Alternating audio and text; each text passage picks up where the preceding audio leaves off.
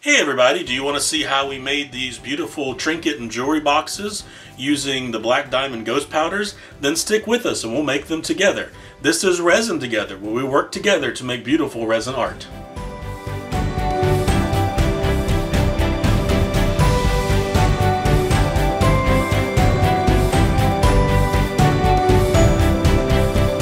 Hey everybody, welcome back. So today we're going to be working on making some of these jewelry boxes. We got the molds in just the other day. I haven't had a chance to use these yet. So we're going to be working on this one. It's a nice heart with a pattern on the inside, kind of a diamond pattern. With that, we also got in some of these black diamond ghost pigments that I'm anxious to try. So this one we're going to do in the ghost red pearl. I'm actually going to kind of paint that on the outside or on the inside of the mold, and probably use some white pearl pigment powder to fill that with, just to see how that's going to look. This one makes kind of a teardrop lid and just a simple base. With that one we're going to do the sapphire ghost blue of the ghost pigments from Black Diamond. I think we're going to just use clear resin on that one to see how it turns out. Again, painted on the inside. This one is like a jewelry box. It goes like that when you put the lid on it, but you pour it obviously this way. With this one I'm going to use the ghost gold pearl painted on the inside, and I haven't decided what color for resin with that. We may do clear on that one as well. And then finally this last one is just a small little box with a lid, but again all of them have a pattern to make facets on the inside or ridges like that one. And that one we're going to paint in the ghost satin green as we do that one. So when we paint these, and I'll start and just do the lid of this first one, we take our mica powder,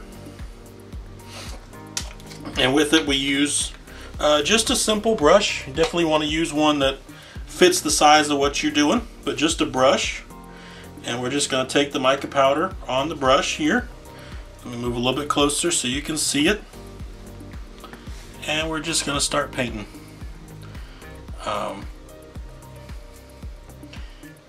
Now since we're not doing multiple colors, we can kind of move around with it and just get it in there. What you want to do is make sure that each of the little holes and facets gets covered and filled in with the mica powder.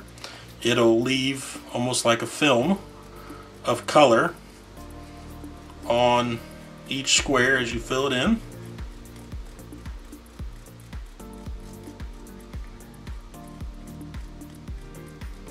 We'll just fill that in. Make sure you get around the edges as well so that the edges have color.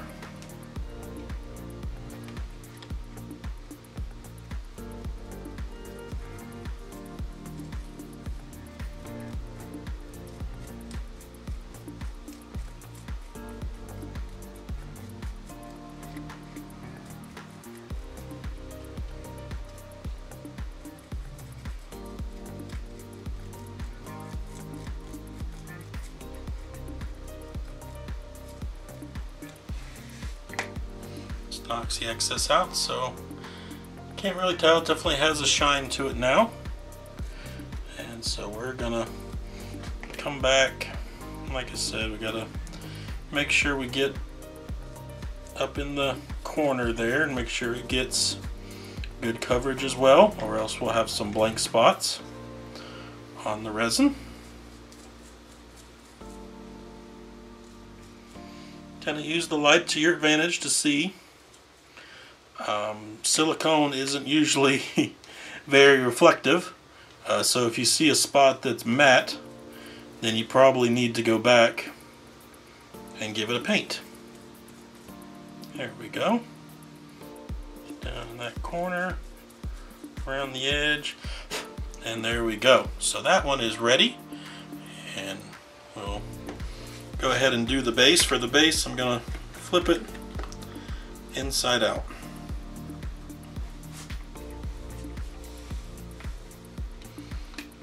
Again, just going to get mica powder on there and start painting it on.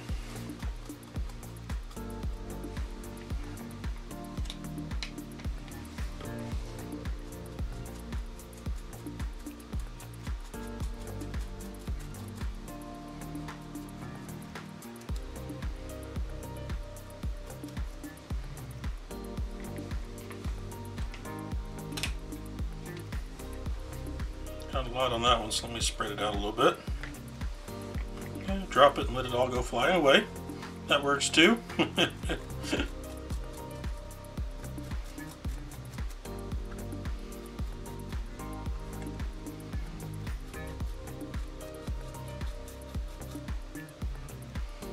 Again, using the light to see, pick some of this up.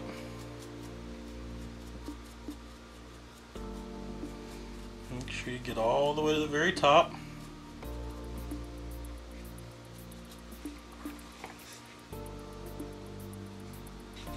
Didn't get quite so much this time. Here we go.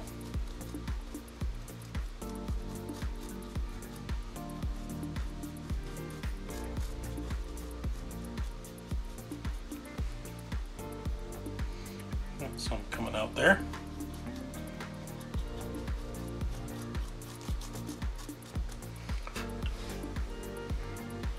There we go. Just gonna get in there, and on the brush.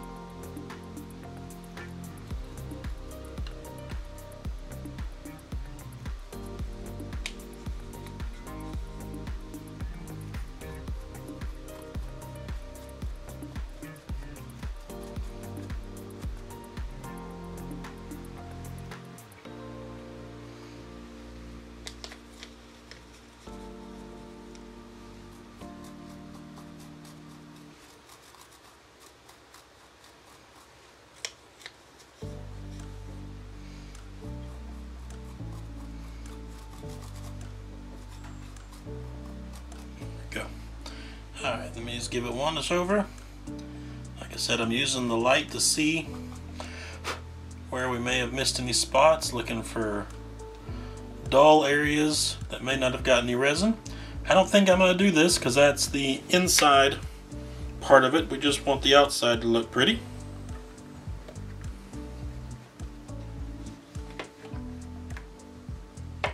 Alright, so that one is ready to pour. So we'll set that aside. We'll clean up this little mess we made. I'm going to go ahead and paint the others, and I will come back when we are ready to pour the resin.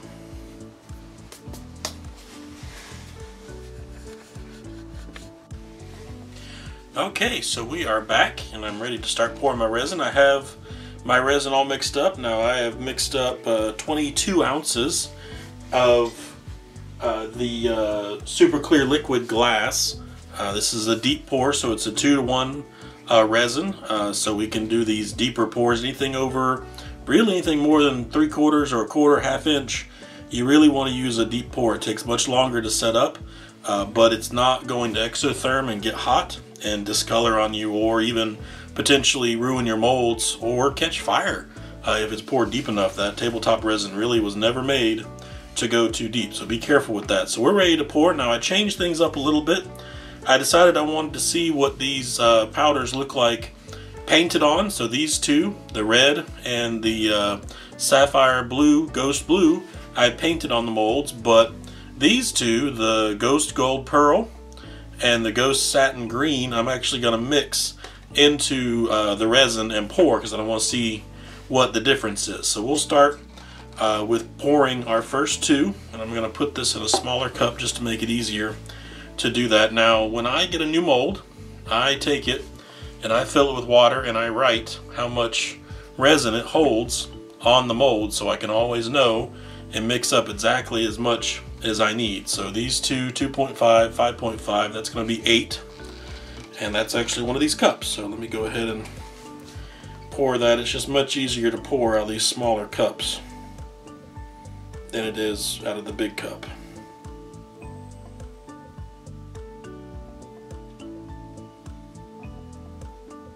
There we go. Now the good thing about this liquid glass is it's going to release these bubbles really well.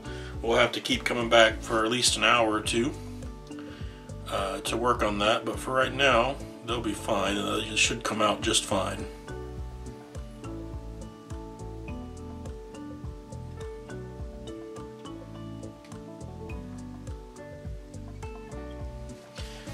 Alright, just checking to see if that's domed up. There we go.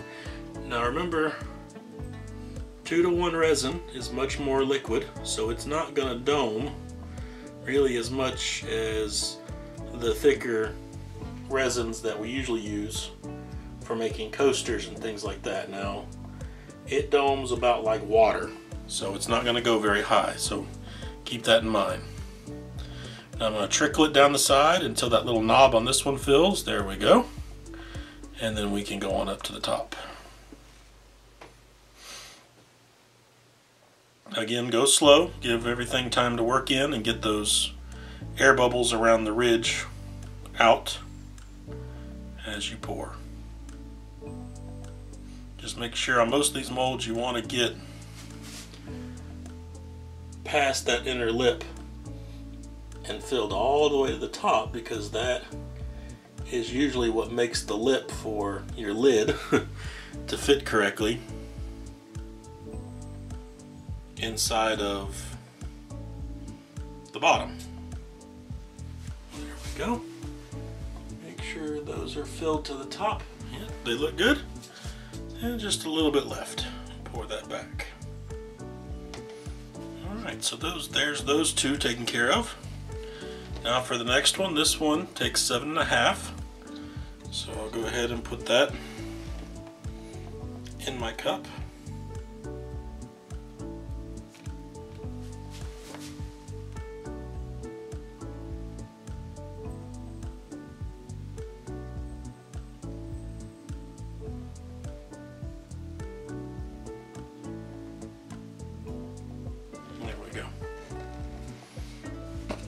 And then, like I said, this one we're going to use the Ghost Gold Pearl.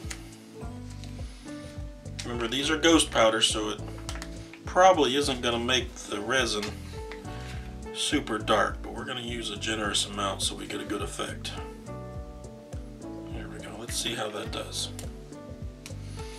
Now these are all interference powders, so they change how the light reflects off the resin. Okay, so mixing that in, it comes up kind of a shimmery color that definitely has that gold tone to it, but almost a gold mother of pearl kind of color. So let's pour that in and see how that goes. I think that's going to be pretty. It's going to be a subtle effect because it's clear resin, but we like to experiment just to see how things are going to look.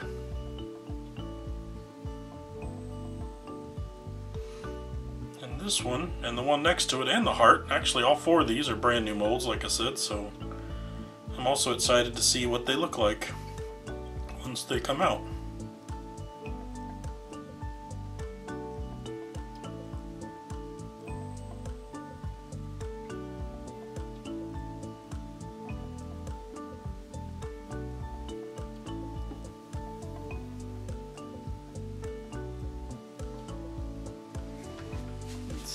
Full that is. We're good. And this one has a knob again, so we're going to fill that up first. There we go.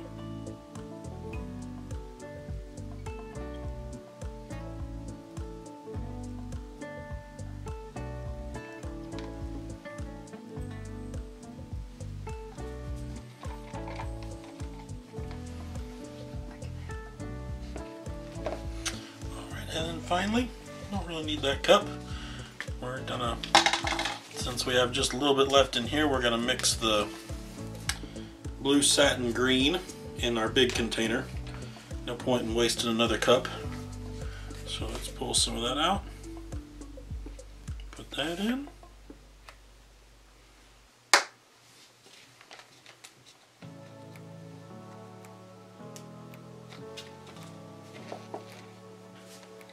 Okay, so we come back and you can see here it's got the green, definitely has a green shimmer to it. It kind of creates a milky pearl kind of color with the green interference.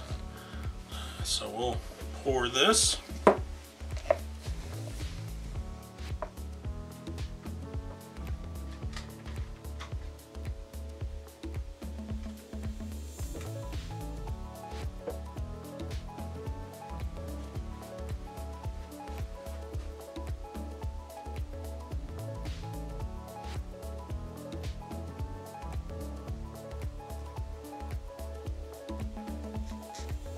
Go.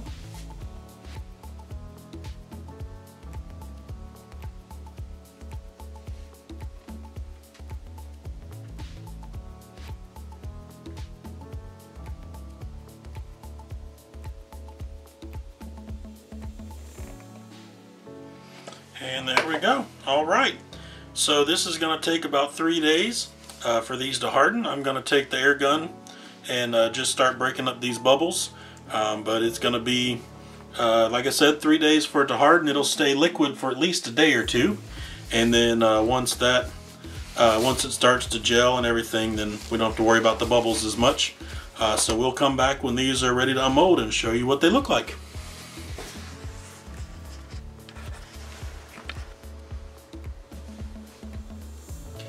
Alright everybody, so we're back. We're ready to unmold our boxes that we've made. It's been several days for me. For you guys it'll be just a few seconds, so you didn't have to wait like I did. So we're going to go through these, so if I repeat myself, forgive me. Like I said, it's been a while, so I kind of forget things. I'm not wearing gloves. Normally I would wear cotton gloves, but these have cured for probably, I think it's about 4 days now. So they are rock solid. They're not going anywhere, so we don't have to worry about leaving fingerprints or anything in these. So let's get started. Now the first one was the red that we painted on to the inside. So let's see how that turned out. And all of these are new molds for me, so I'm hoping these will turn out good and look good.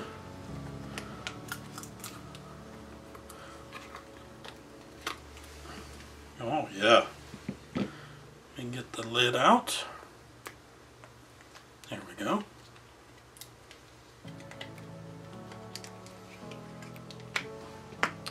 Few bubbles, but not bad. Oh, one big one right there in the front. Let's see how that looks together. Very subtle red color though, but very pretty, crystal clear on the bottom. You can see through the inside. Very subtle. I like that. It's just kind of shimmery. A little bit of red. Can you see that? There we go. Yeah, so that's pretty. I like that one. Alright, and this next one was the Ghost Blue, I think it was. Again, we painted this one onto the outside. So let's pull the lid out. Oop. There we go. I think that one shows up better than the red did. Still very pretty, very subtle color.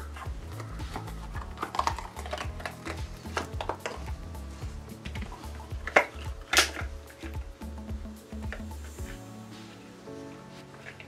we go. Fix my molds so they don't get messed up. Alright, so there's the blue. I don't know if that's showing up very well for the camera. There we go. Better. On the base, so you can see that blue really picked up there. Very pretty. Very colorful. Again, very subtle, and then just a clear bottom. You can see. Very subtle, but very good looking. Definitely like that. Alright, we move these out of the way, and then these last two we mixed in the powder with the mold. So this one was the Ghost Green. I forget the color name, but this was the green.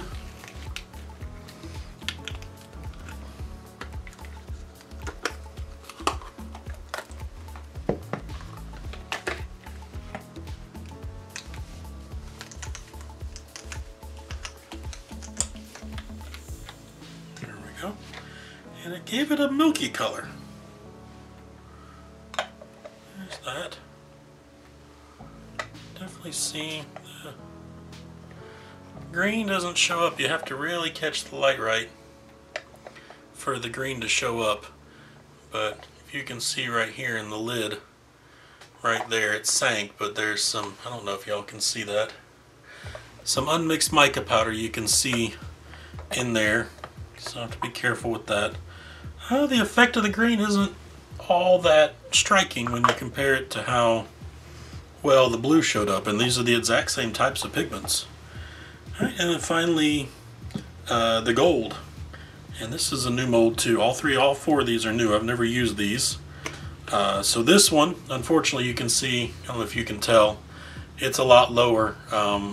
After I had set everything up, I bumped it, and a lot of the resin kind of spilled out all over the table. So I had to clean that up, and I lost some, so unfortunately that messed things up a little bit. But it's the bottom, so I think I can just grind that down and clean that up, and it'll be just fine. And everything, so fix that. And then let me get the lid out. And the lid, if you can see, was a little bit deformed. The silicone doesn't flat, so it ended up making a concave lid as well. It's off center, it's not level. You'll probably be able to tell in just a second when I try to put it together.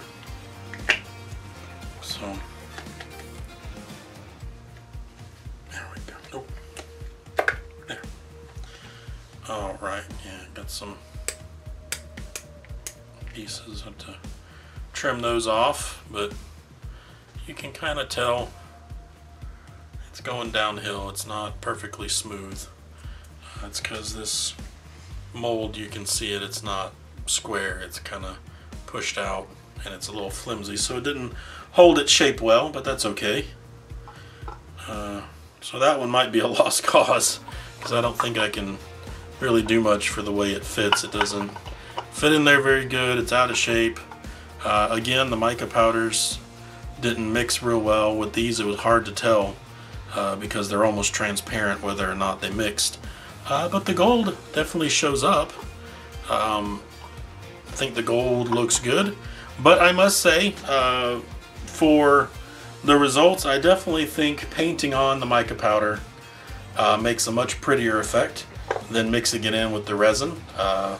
These just kind of look white, and if you catch it right, you see some color, but it wasn't as striking as the painted on. Now, I've seen some videos and heard people talk about mixing the mica powder with rubbing alcohol to make kind of a paste. I haven't seen the results, but I'm excited to try it because I'm thinking it might make it show up better. And I've got a new mold that is kind of like a sun catcher. It's got some birds on it and things like that that I think will be pretty. It's hung up by a chain. So I'm excited to try that and a few other things. So we have lots of exciting progress and things coming. So definitely looking forward to sharing those with you and trying to get into a little bit of adding wood and doing some things like that with it. So let me know what you think in the comments. I have had a few comments. I love responding and love seeing and hearing what people are doing, so please don't be shy. Most of all, if you would please like the video. That helps get attention on YouTube and helps people see it. Subscribe to the channel if you can, and you'll see the new videos as they come out. And of course, for everything we've used today, I will put the links down in the description. If you use those links to purchase items, it doesn't cost you anything. It doesn't add any increase to the price for you. I get a little bit of commission, which helps me with the channel. It's a few cents per item, but every little bit helps, and it lets me make these videos and do more things and try more things for you guys. But most of all, I want to thank you for being with us today, and I hope that this has been informative and you've enjoyed it, and thank you for resining together with us.